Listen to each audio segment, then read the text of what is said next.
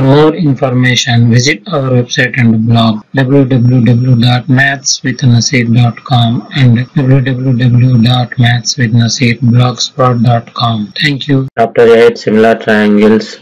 Exercise 8.3.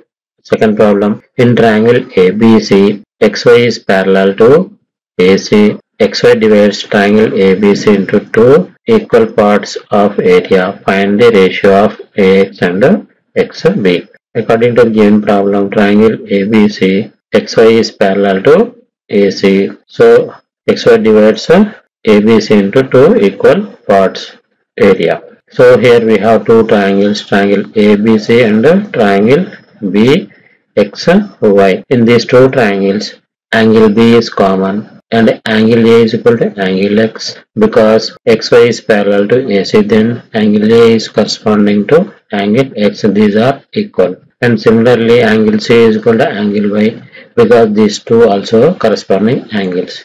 By angle symmetry, we can say that triangle ABC is similar to triangle BXY. When triangles are similar, we can also write the ratio of the area of the similar triangles is equal to the ratio of the square of their corresponding side. So here, area of triangle ABC by area of triangle BXY is equal to written as AB square by BX square. From the given data, we can write area of triangle ABC is equal to 2 times of area of triangle BXY, because XY divides triangle ABC into two equal areas part. So then we replace area of triangle ABC as 2 times of area of triangle BXY. Here we cancel area of triangle BXY, area of triangle BXY. In LHS we can write 2 by 1. In RHS, AB is written as AX plus BX. Then we replace AB with AX plus BX.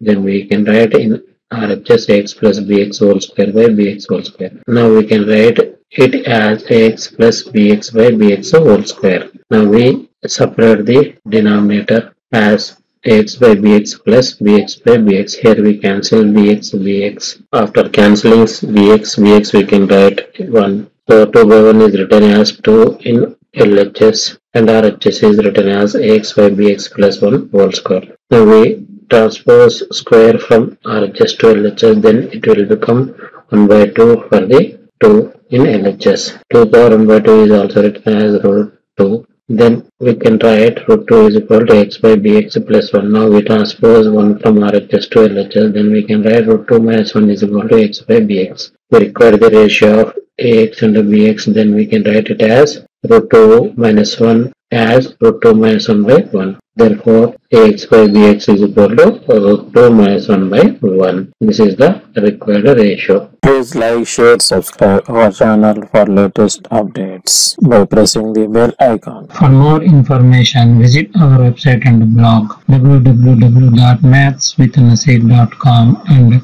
www.mathswithnaseerblogspot.com. Thank you.